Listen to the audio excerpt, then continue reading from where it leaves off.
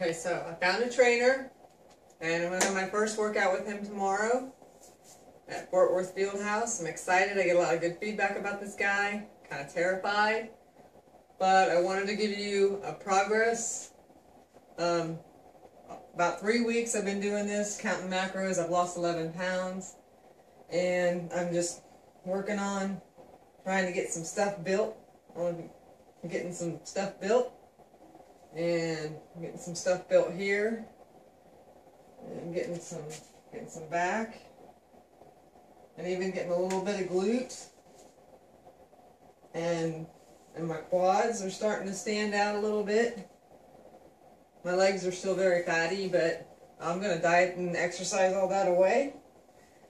But I wanted you to see that this I did by myself, and it's only getting better, and if I keep going like this, it's going to be great. But I want to be serious in the prep, and so I want to go to a professional who's done it, who can regulate my diet and get me on cardio, because that's not my favorite thing to do. I like the strength training. It's my favorite. And with my club foot, I'm not a great runner, but there's a lot of things I can do in cardio way. Oh, and my calves. I'm already getting more calf muscle, so I'm balancing those out like I hope to. But whatever it is that you're chasing, if you're passionate about it,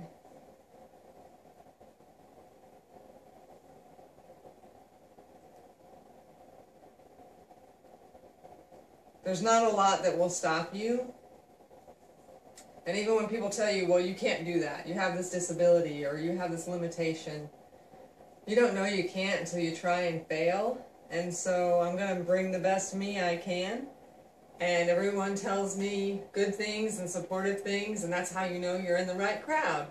Because those are the people that support you and love you and believe in yourself, and surround yourself with people that believe in you, and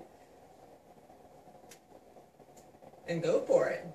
So, more to follow.